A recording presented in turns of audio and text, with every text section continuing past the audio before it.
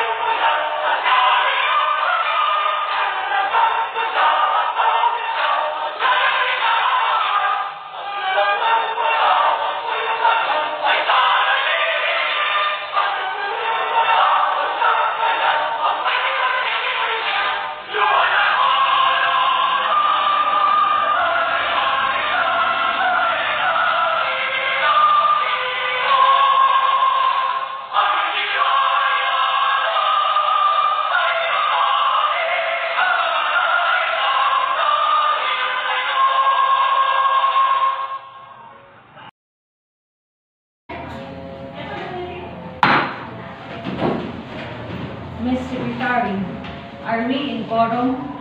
Yes, Madam Chair, we are in quorum. The Chair declares that there is a quorum. Our meeting will now come to order. We are now holding the emergency meeting of officers of the Society of Business Administration Students, SBAS. The Secretary will now call the roll of manners. Madam Chair, there are 6 officers present and 1 officer absent. Thank you, Ms. Secretary. Fellow officers, why are we here? We are here to exercise the honor our opportunities and develop those qualities of leadership which the SBAS should possess. May we accomplish our purposes. I now declare this meeting duly opened for the transaction of business and attention to matters which may properly be presented. We are now ready to take up our order of business for this meeting. The Secretary will now read the minutes of the previous meeting. Our previous meeting was then concluded that our organization will have its community-based program for rapid depression. The design where we can extend our help to the asylum and those in need. There was 5 officers present and 1 officer absent. The time duration of the meeting, 2:30 to 5 last November 23, 2021. It was adjourned and decided that the chairman would call as for our next set of meeting regarding to the proposed program. Are there any remarks or corrections on the minutes just read? Madam Chair, I move to adopt minutes proceeded. A second motion. It has been moved and properly seconded that the minutes of the previous meeting will be adopted. Any remarks, objections? There being no remark and objection, the motion to adopt the minute of the previous meeting is carried and approved.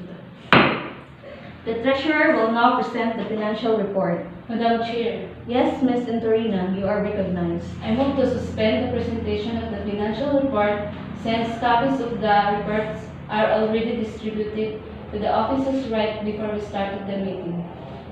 Second motion. It has been moved and properly seconded that the presentation of the financial report will be suspended. Any remarks? Objection? There being no remark and objection, is the Assembly ready for question? Question. Those who are in favor, say aye. Those who oppose, say nay. Ayes got for the motion to suspend the presentation of the financial report is carried and approved by the body. Yes, Mr. Dapa, you are recognized. Since we already have the copy of the financial report and we found no correction, I therefore move to adopt the financial report prepared by the Treasurer. I second the motion. It has been moved and properly seconded that the financial report will be adopted.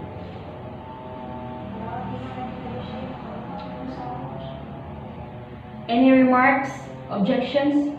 There being no remark and objection, is the assembly ready for question? Question? Those who are in favor, raise your right hand, please.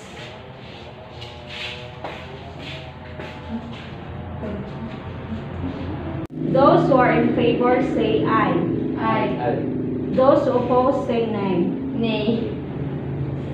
Ayes got it, so the motion to suspend the presentation of the financial report is carried and approved by the body.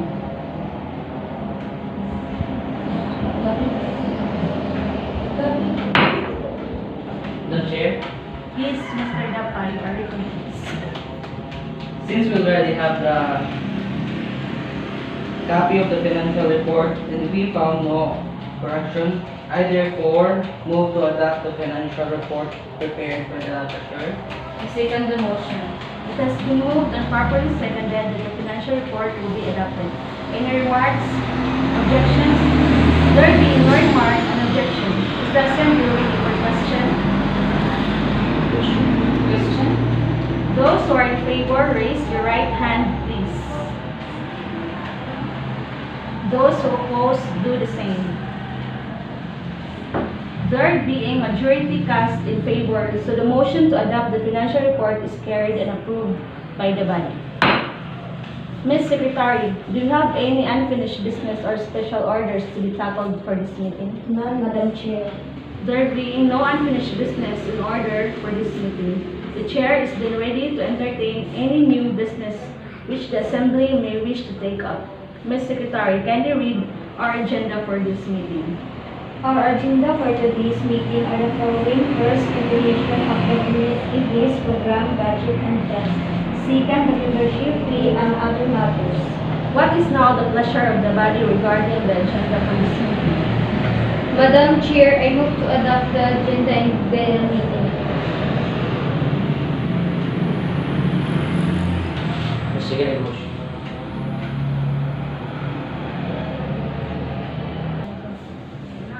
It has been moved and properly seconded that the agenda for this meeting will be adopted. Any remarks, objections? There being no remark and objections, so the motion to adopt the agenda for this meeting is carried and approved. Ms. Secretary, are any other matters to be tackled for this meeting? None, Madam Chair. How about the officers? Any announcement, Ms. Secretary? None, Madam Chair. How about the officers? There being no more business to be tackled for this meeting, what is now the pleasure of the body? Madam Chair, I move to adjourn the meeting. It has been moved and properly seconded that the meeting will be adjourned. Any remarks, objections? There being no remark and objections, so the motion to adjourn the meeting is carried and approved. We are about to adjourn this meeting.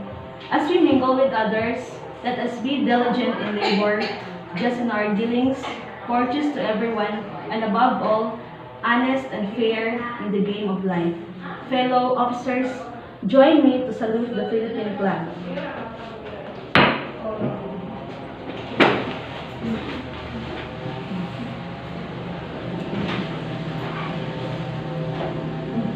I pledge allegiance to the flag of the Philippines and the republic for which it stands, one nation, indivisible, with liberty and justice for all.